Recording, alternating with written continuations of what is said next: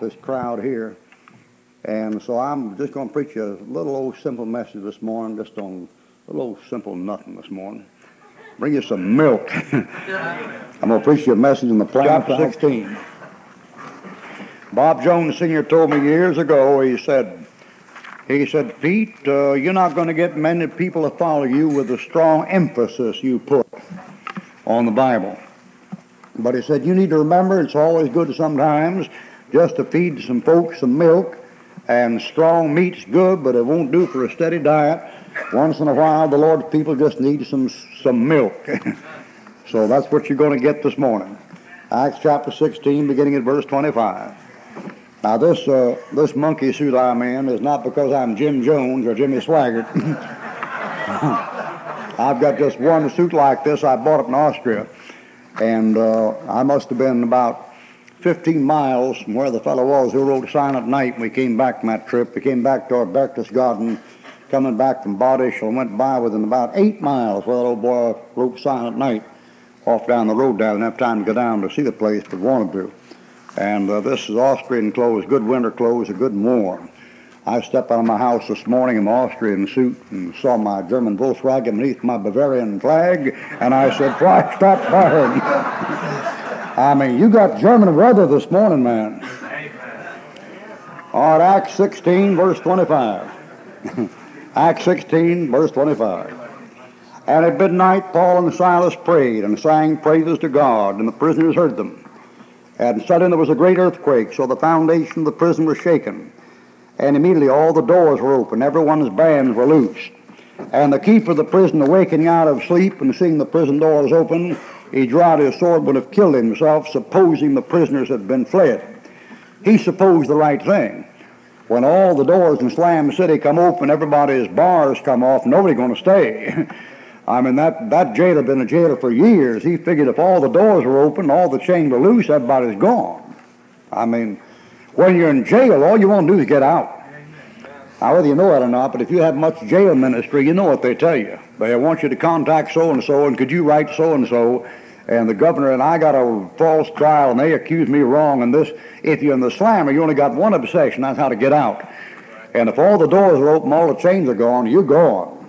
And so the jailer figures they're all gone, I might as well kill myself, because they're going to kill me anyway, like they do in Acts 12. But Paul cried with a loud voice, saying, "Do thyself no harm, we are all here," all the prisoners still in jail.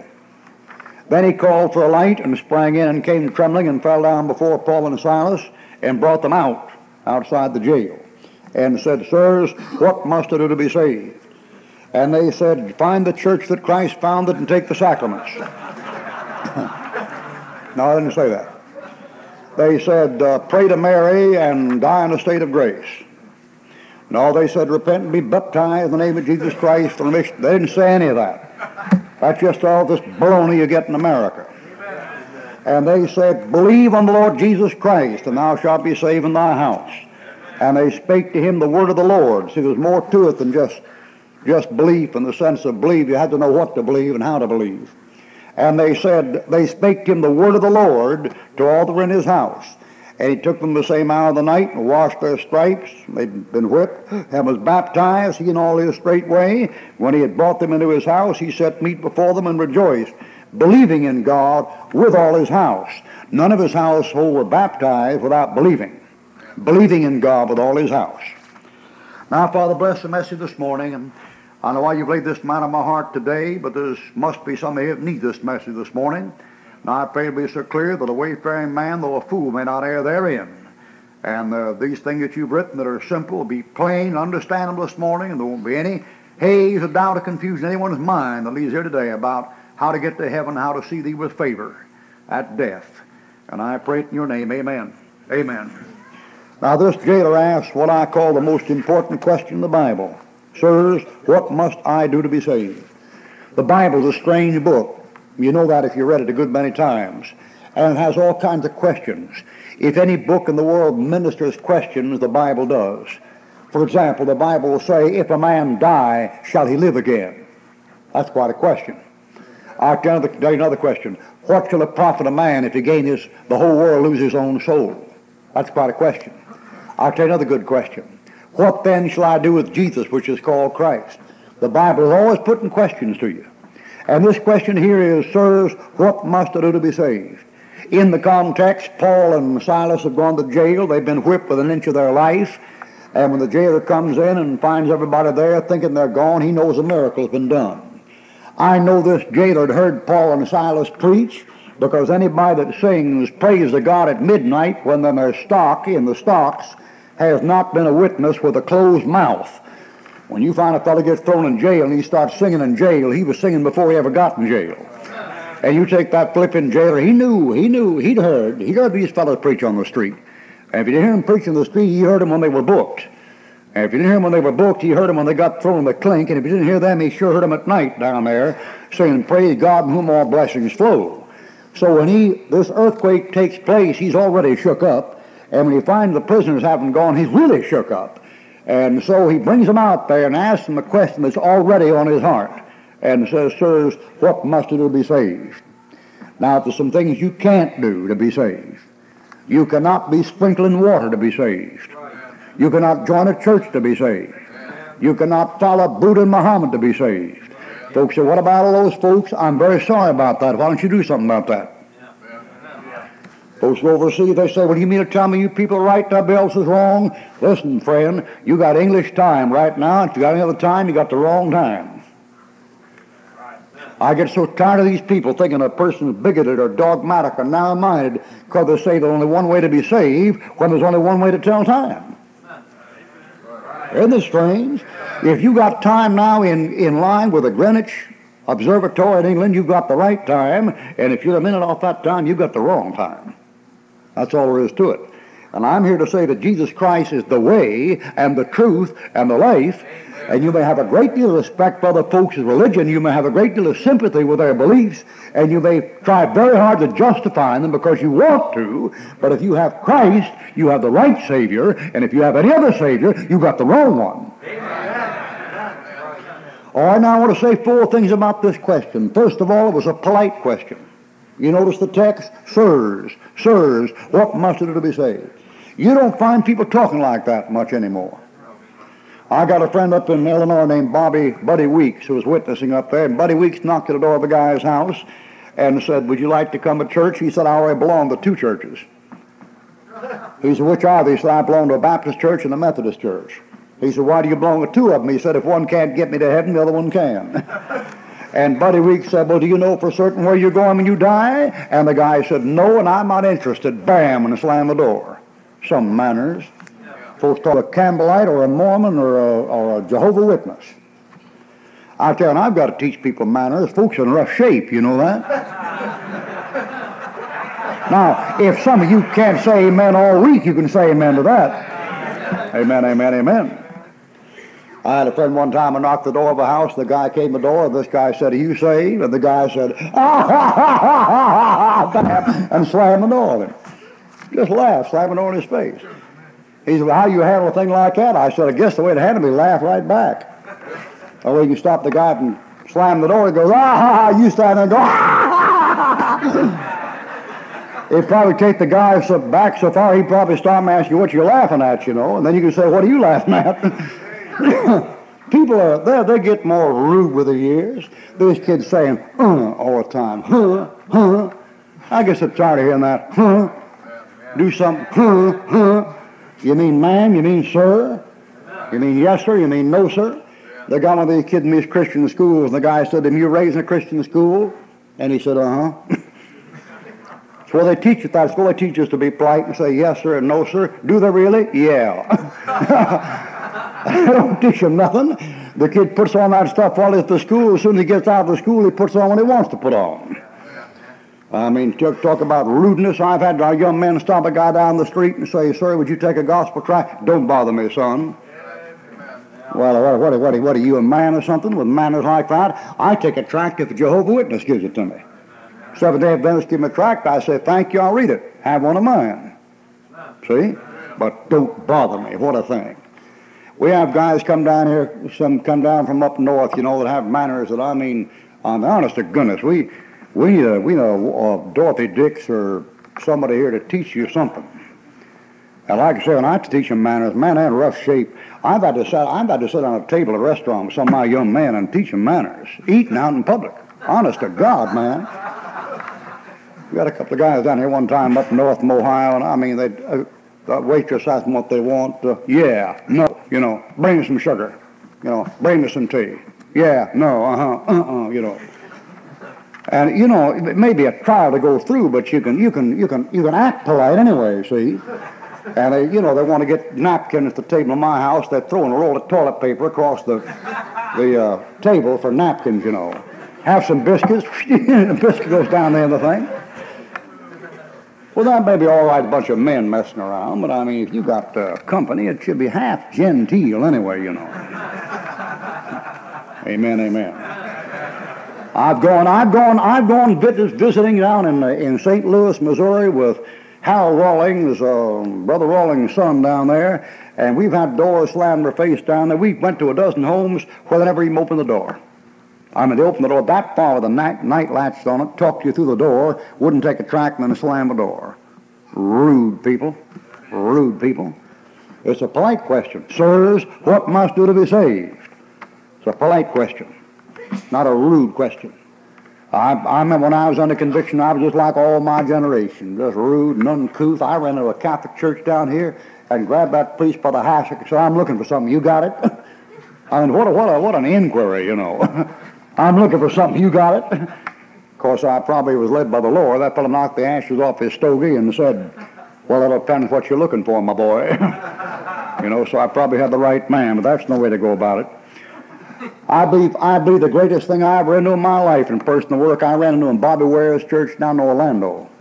The guy down there later on, we became great friends, and he got me some good material from the wall and sent me a good double-headed eagle I put over my fireplace. But that guy was an unsaved man, about 30, with a family, and one day when I came into the vestibule of the church there before preaching, that fellow stopped me, and he said, Sir, would you please lead me to Jesus Christ?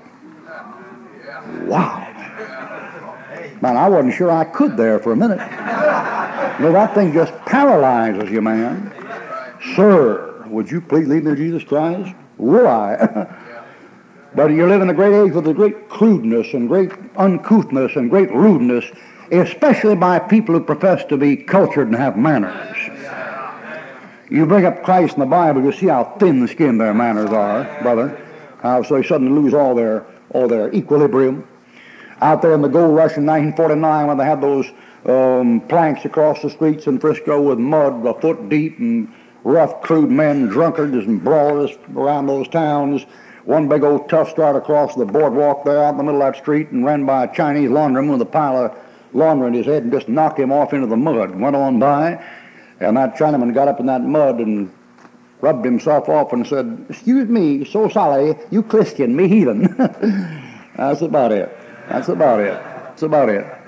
It's a polite question. You here this morning, you're unsaved. Well, you can burr up and ruffle up and get hot around the collar and hair stand up back your head and get mad and upset with me. But I'll tell you something, if you're a gentleman or if you're a lady, you'll be polite about it. Don't talk to me about being a gentleman and being a lady where some of you folks act when you get in a tight, get something you don't like. Don't preach to me. Shut your mouth. I got you read out right. Thing is, sometimes I'm just a little bit more open than other folks are. I understand it. Number two, it was a practical question. What could be more practical than being prepared to die? You want any more practical than that? What's more practical than get ready for the undertaker? You're going to make it. The Lord tarries. If you're unsaved, you're going to make it whether the Lord tarries or whether he doesn't. Practical question. Bob Jones, he used to say religion is reliance. What do you mean by that? He meant your religion is what you rely upon, what you count on, what you trust in, what you depend upon. That's your religion. Do you count on somebody, depend upon somebody, rely upon that person wholly? That's your religion. Religion is reliance. Religion is what a man leans on. I'm relying on this pulpit to hold me up. That's my religion. I don't care what a fellow says his religion is, what he's relying on, that's his true religion. And if you're here this morning, if you're relying on anything but the shed blood of Jesus Christ, you're relying on something that won't hold you up. Right. Religion is reliance. Folks say all these preachers, these Bible-thumping preachers, and hell and heaven and salvation, all that stuff is so impractical. Give us something practical. Like what? A trip to the moon? You call that practical? You call it practical to fight communism in Vietnam when you can fight it in the Senate? You call it practical to fight communism in San Salvador and Honduras when you can fight it in the Parent Teachers Association? Practical, practical. What does this world know about practicality? You call it practical to give millions of dollars to Francisco Franco in Spain when he was a Roman Catholic dictator and at the same time fight against Mussolini? That's practical, is it? You call it practical to send the Marines to Palestine to defend the PLO against the terrible Jews, and 300 of them get killed and you can't even fire a shot back? That's practical, is it? Your father's mustache, man. Why, this world knows nothing about practicality. The most practical thing in the world is getting ready to die. You can't beat that. You can't beat that. All this stuff about human rights, civil rights, children's rights, civil liberty union, out there in Nebraska like we talked about this morning, there's 7 men in jail for trying to send their kids to a Christian school. You call that practical? Human rights, NACP, the National Association for the Advancement of Colored People. How about the advancement of the white folks? All that stuff like just impractical, theoretical, socialistic nonsense.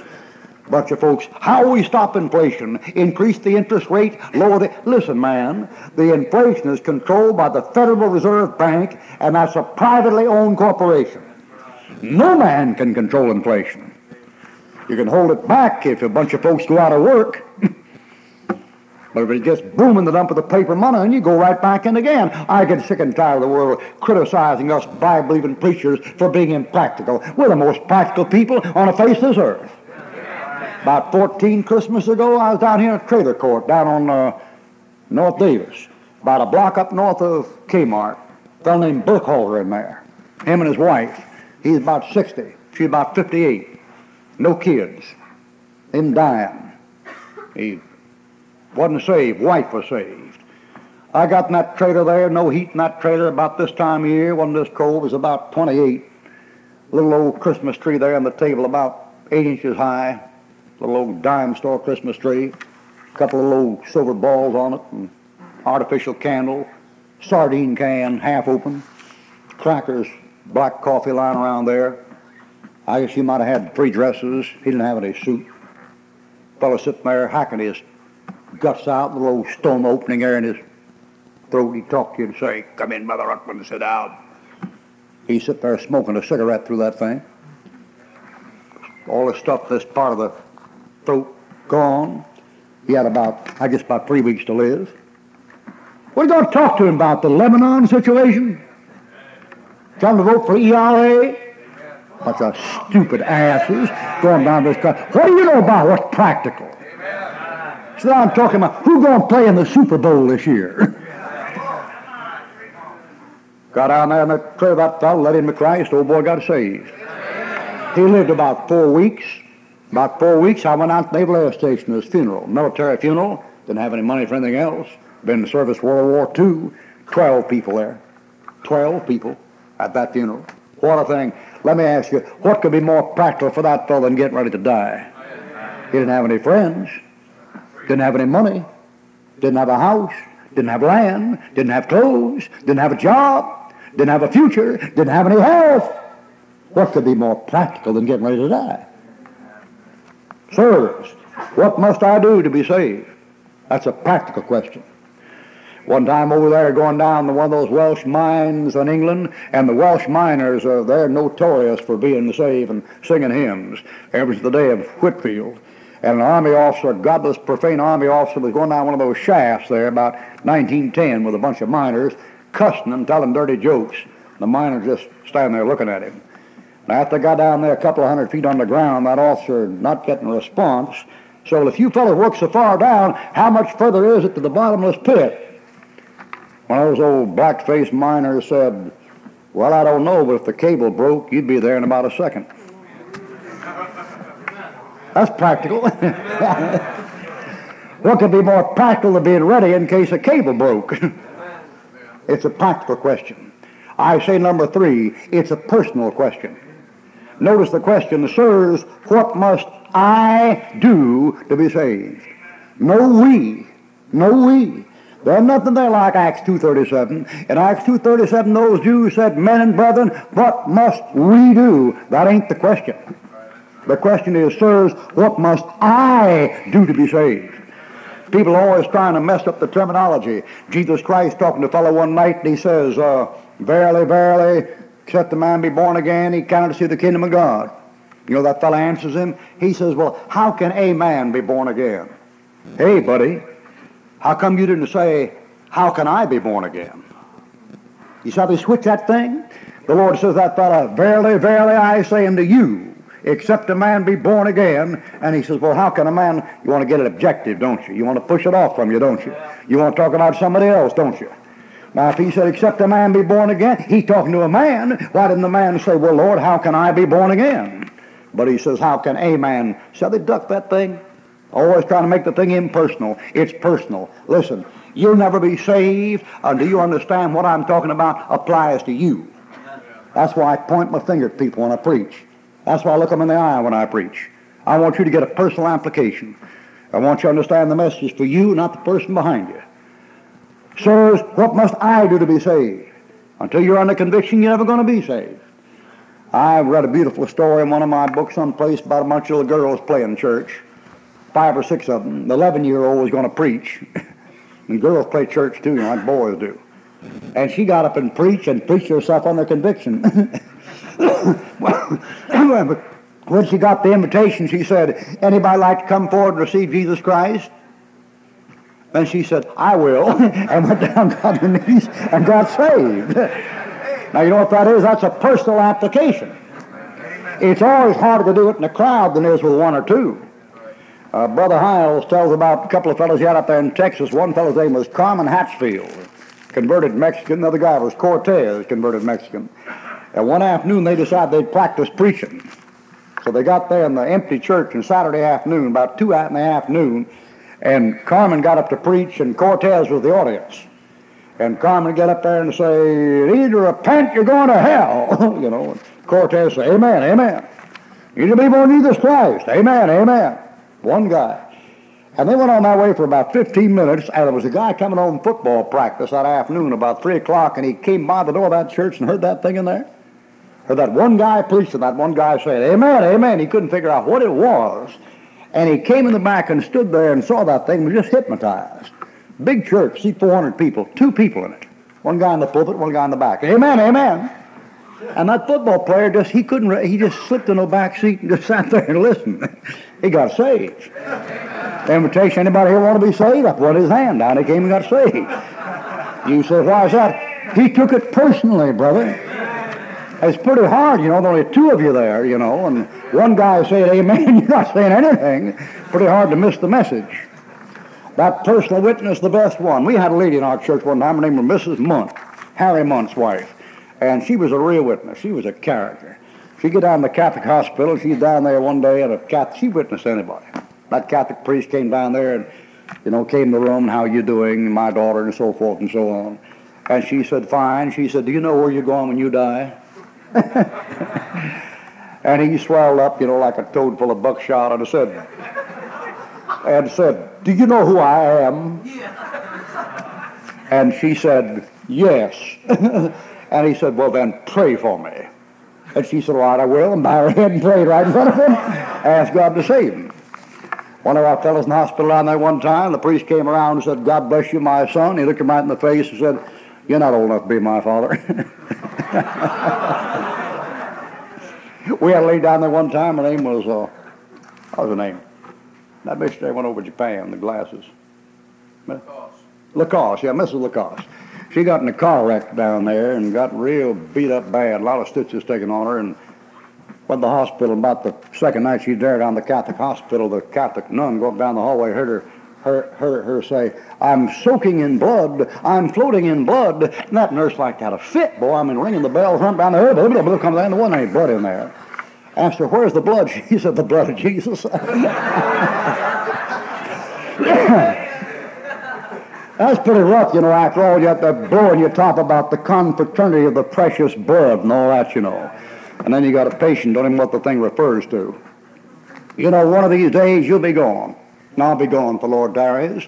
And then, bless my soul, you'll know experimentally whether you were right or whether you were wrong. One of these days you're going to die, and one day you're going to drop your chain and go up to glory. You're going to pick up your chain, go down to hell, and you're going to go up, shout, and glory to God, or go down cursing, one or the other. And you know experimentally what I'm talking about. You'll be glorifying God or gnashing your teeth depending upon what you did with Jesus Christ. I won't be around to harass you anymore and give you a hard time. You'll know whether you got it right or whether you got it wrong. You say, why? It's personal. It's personal. Did you ever ask somebody for directions and get all confused? I mean, suppose you stood up right now and said, Ruckman, can you tell me how to get home to heaven and see God's face with favor? And I would say, yes, sir, I certainly can. You say, how do I know you're telling the truth? I said, because I tried it and it worked. You know what people do? They pay preachers to tell them things they don't even know about. You take in Pensacola this morning and Sunday morning, you got people down here in Episcopal churches and Catholic churches and Holiness churches where they're putting money in a plate and bringing that money down there to pay the salary of a fellow in the pulpit who don't even know where he's going when he dies.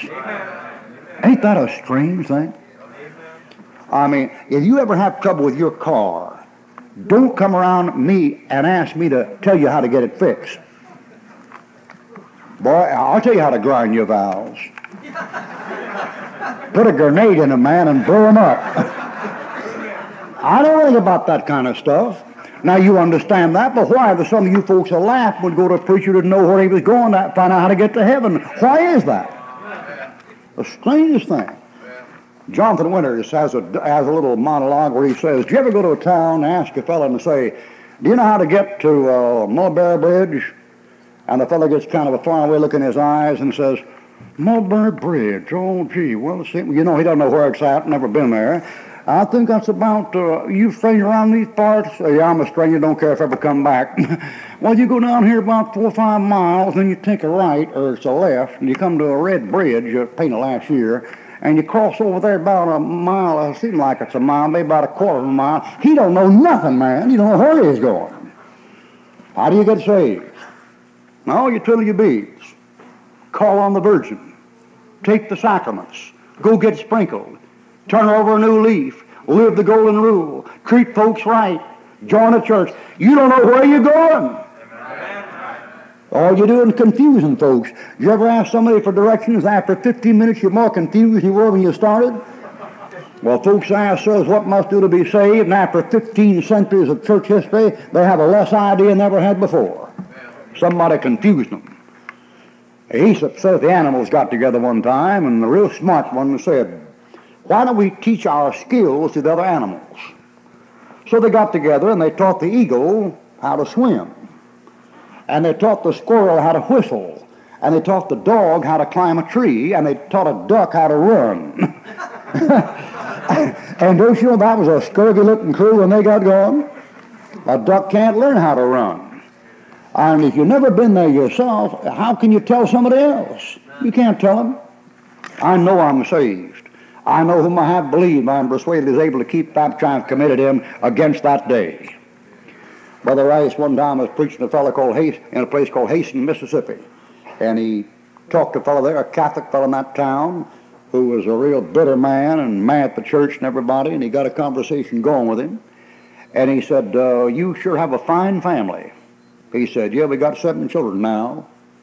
And Brother Rice said, you say now, did you have more than that? He said, yes, we had 8. He said, we had a little old 3-year-old girl. So she's the prettiest girl, the smartest one in the whole bunch. And she got drowned in the Mississippi River. And then Brother Rice tried to lead that guy to Christ and sat him down and said, now listen, you can see your little old girl again. And someday you're going to see a little girl in heaven, and I'll show you how to trust Jesus Christ. You can believe on Christ, you'll see your little girl again. The fellow said, no, I won't. And Rice said, yes, you will. You can see your little girl in heaven. No, she's not in heaven. And Brother Rice said, what do you mean by that? He said, it's impossible to never see my little girl again. He said, you see, she wasn't baptized.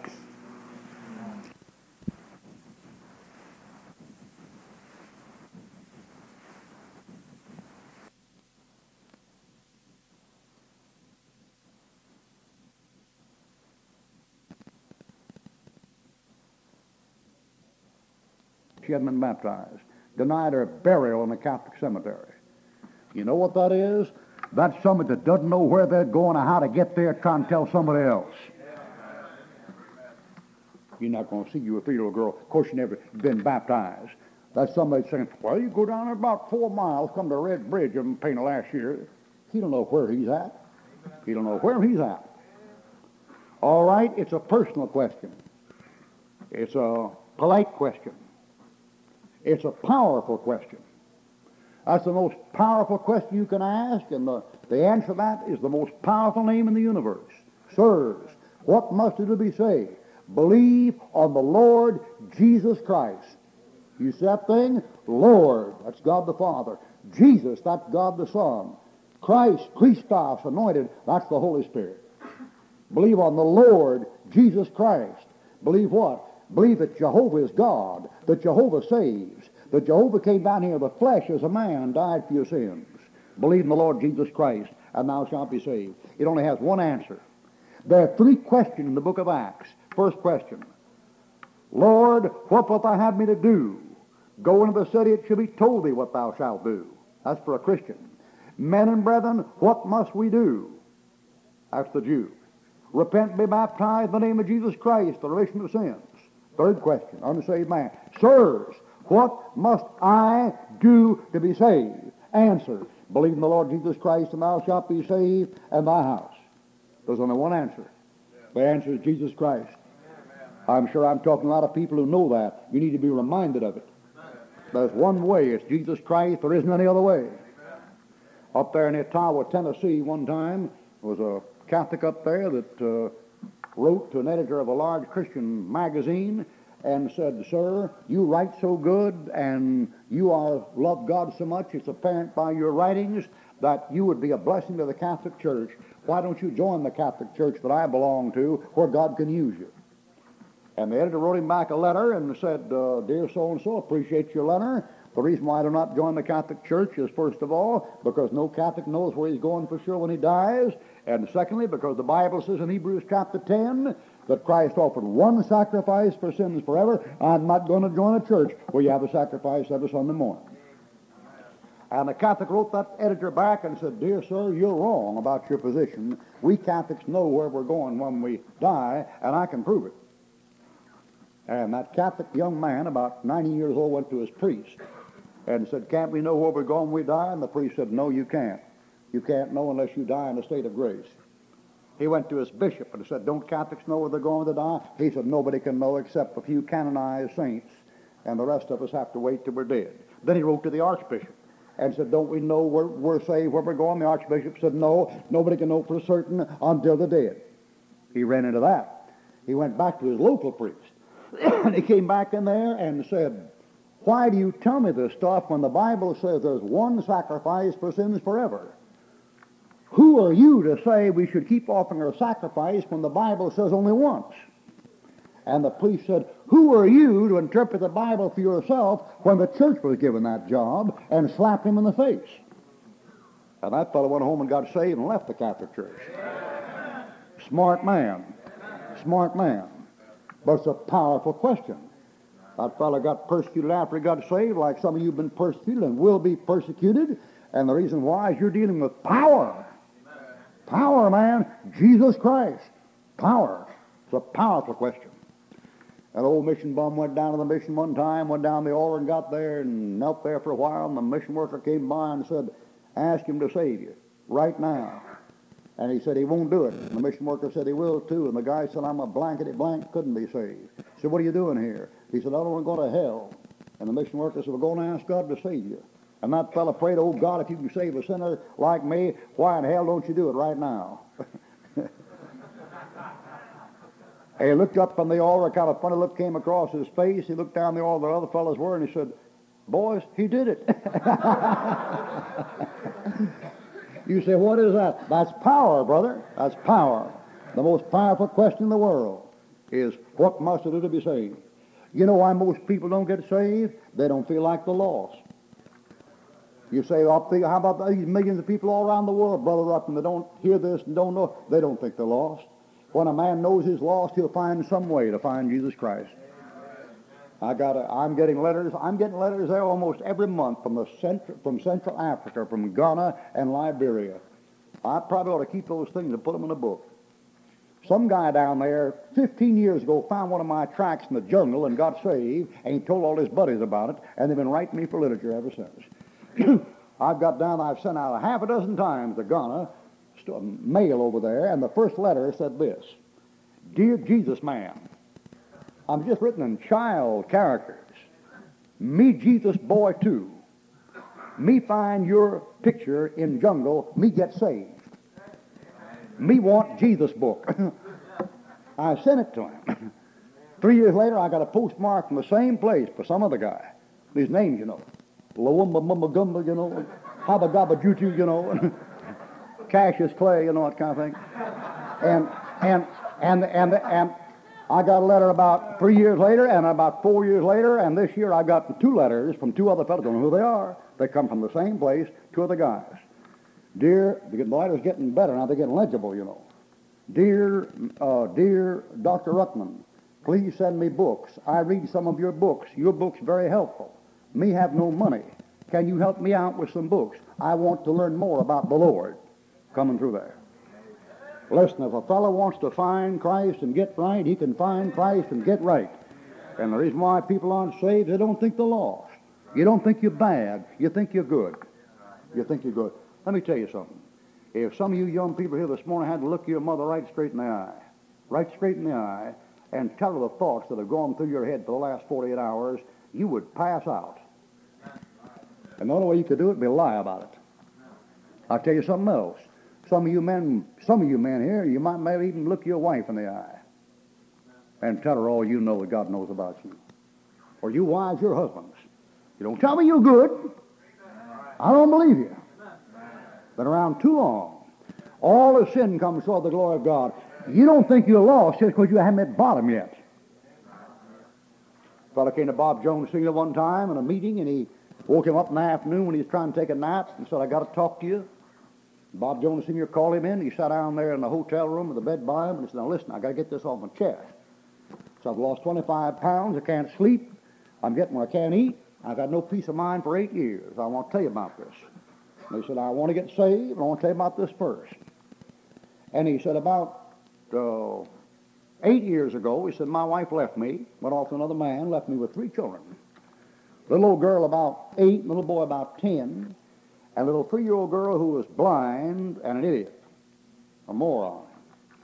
And he said, I was left to raise those 3 kids by myself, and I got where I hated that little blind girl. Couldn't stand her. And busting up the fellowship out of the other 2. And he said, a man of mine would kill her. He said, that little blind girl trusted me. And said, I told her, honey, I'm going to town and get you some candy. And she smiled and nodded her head. And he said, I went downtown, got some candy, and came back and held out to her and said, honey, this is good to eat. Go ahead and eat it. And he said, I can still see her little old blind eyes, sightless sockets looking at me, and a little old bony hand stretching out. And a smile and took that candy, ate it. So it was poison, killed her. That's been 8 years ago. He said, I haven't been able to sleep, do anything. At night I go to sleep. I saw the little blind eyes looking at me and a little smile on the hand reaching out like that. And he said, I've got to do something. I'm going crazy, losing my mind. You say, well, Brother Ruckman, I'm not like that.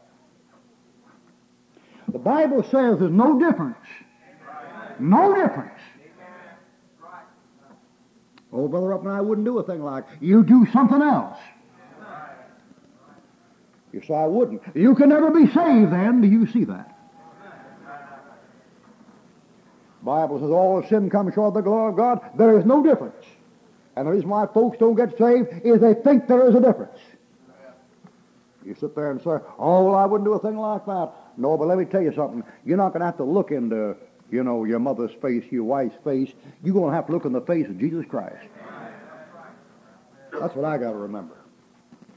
Years ago, on those old time camp meetings, old Methodist evangelist died, and right before he died, he said he had a dream about judgment. And he said the white throne judgment was there, and they're calling out the name, and he said he came up there and was about to say something, and about that time his presiding elder got up, an old-time Methodist bishop, and got up there and said, there's nothing against him. You see, that's what those old-time Methodists used to do. They'd meet every year or so and have all the preachers and pastors brought in for the conference And they get up there and bring up charges against him if something was wrong. There was nothing against the fellow. The old-time Methodist bishop would say there's nothing against him.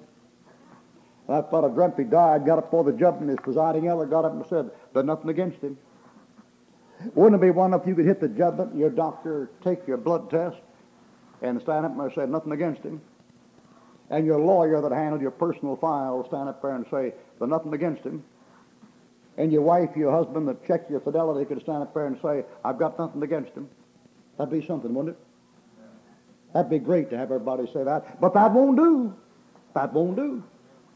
You know what you got to have? You got to have Jesus Christ stand up there and say, I got nothing against him. I got nothing against him.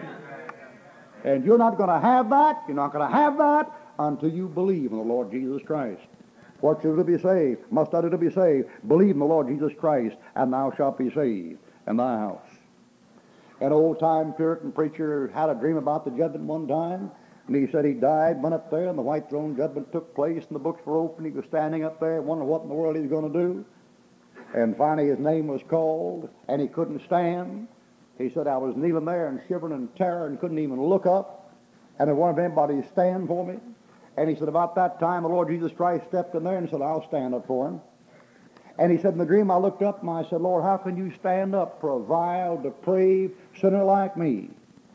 And he said, the Lord looked at him and he said, I'll tell you what, I'll make a contract with you. I'll sign a contract with you. You stand up for me down there, and I'll stand for you up here. That's a good contract. All right, Father, bless the message this morning. I pray the Holy Spirit of God will apply the words of truth here today. If anybody here is unsaved, I pray this might be the birthday of their soul. They might trust the Lord Jesus Christ and understand there's one way, the one that said, I am the way, the truth, and the life. May they abandon all hope and anything else, anybody else, and put their faith in the risen Son of God. And I pray it in Jesus' name, amen. Amen. Let's stand. Let's stand. Before we leave here this morning, I don't know if there's any unsaved here or not, but before we leave here this morning, let's sing this hymn we sang earlier here today. Let's sing Why Not Now? Why Not Now in the hymnal. And before you go, 248, before you go, I want to give you an opportunity to receive Jesus Christ. You know, this is Christmas time, and one time a Sunday school teacher got up at Christmas time. He said to his junior pupils, he said, I'm going to write a sentence on the board, and you finish it for me. And he wrote down Christmas means, left a big blank. And the first kid raised his hand and said, presents. So he wrote down P-R-E-S-C-E-N-C-E. And the kid said, I didn't mean that kind of presents. I meant like gifts. And the teacher said, it is a gift.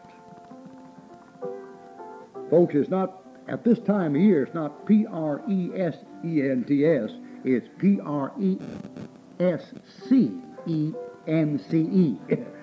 It's presents. His presence.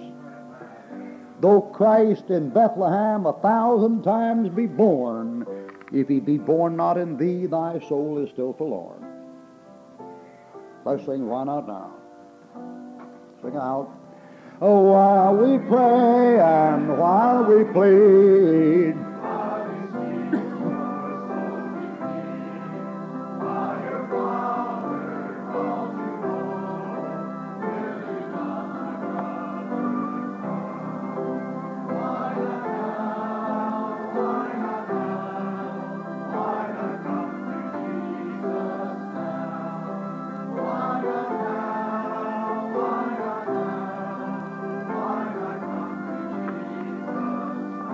somebody here this morning, whether you ever thought about it or not, but somebody here this morning, this one of the few times of the year, your mind is going to be turned toward these things. I don't think much of Christmas and Easter as pagan holidays, but I'll tell you one thing, at that time of year, the mind gets turning that way. That's where the Lord got me, Christmas of 1948, outside of a manger scene in front of a Catholic church. That was the beginning of my salvation. In 3 months, I was saved. I guess when you get there, you remember those hymns when you were a little boy, you know, being raised. My favorite hymn was always, "Oh, little town of Bethlehem, how still we see thee lie. Above thy deep and dreamless sleep, the silent stars go by." The hopes and fears of all the years are met in thee tonight. When I was a boy, I used to sleep under the Christmas tree at night. That was my place to sleep. When I was about 10 years old, they got me a typewriter. It wasn't a real one. One where you turn the letter around, the rubber thing, and then push it in, and we get the ink stamp pad on it. That's the first typewriter I had. I was in the house the other day and heard the typewriter going. Look at that.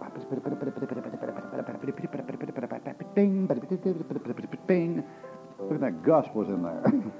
That typewriter. And Gus's mother said, well, the other night Matthew said he wanted to sleep under the Christmas tree. I never told him about that. I don't know where that stuff comes from. I just know when I got out of conviction drunken, I got thinking about those snowy nights out there in that tree and those lights and everybody singing Joy to the World. I had no joy. There's somebody like that here this morning, probably. You haven't got it, man. You haven't got it. You haven't got the presence. And the presence is a gift. Amen? The gift of God is eternal life through Jesus Christ our Lord. You have wandered far away, sing it. You have wandered far away.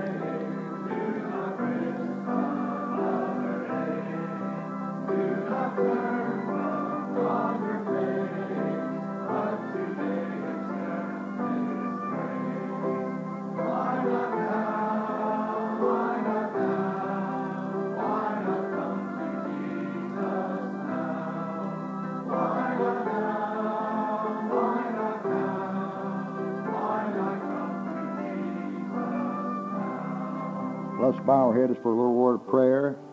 Let's pray a while the musicians are playing. Anybody here this morning? You heard the message? Sirs, what must I do to be saved? You know what to do. Believe in the Lord Jesus Christ, and thou shalt be saved. You stand for him down here, he'll stand for you up there. Will you stand for him now? Right now. Give you an opportunity while we're praying. Will you step out of your seat, come to the front right now? Take your stand for him right now, down here. Down here. Will you do that? We'll wait a few minutes. Nobody comes, we'll close. We'll wait a couple of minutes while the Lord's people are praying. You come on. You'll never know the meaning of Christmas till you know the one that was born on that day they're supposed to be commemorating. You'll never know what it's all about. I don't know how many presents you get. It won't substitute for the presence of the Lord Jesus Christ. Believe in the Lord Jesus Christ, and thou shalt be saved.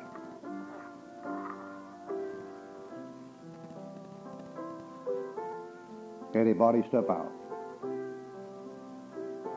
Maybe you're all saved this morning. I don't think so. God very rarely lays something hard like that. There isn't some rhyme or reason to it. Somebody here today. Is anybody here this morning who knows of an unsaved person that's in this building right now? I'm not going to ask you to point them out, but if you know of an unsaved person that's here today, would you raise your hand? Anywhere in the building? All right, thank you. Thank you. 3 hands. 3 hands. That'll be it. Sirs, what must I do to be saved? I've told you the truth. You say, how do I know, Brother Ruckman? Come on, try it. Try it. See if I know what I'm talking about. Come on down here right now. Let Brother McGee have a word of prayer with you right now. We'll wait about 1 minute. God help you. God help you. I didn't expect 100 people out here today, let alone unsaved people. Our Lord's spoken to you. You better come. With heads bowed, I want to have us sing just the chorus. Now we're going to close. We're going to sing just the chorus with heads bowed and eyes closed. Why not now? Why not now? Why not come to Jesus now? And this will be your last chance this day, maybe the last chance this year, maybe the last chance of your life, I don't know. But let's sing it now. Why not now?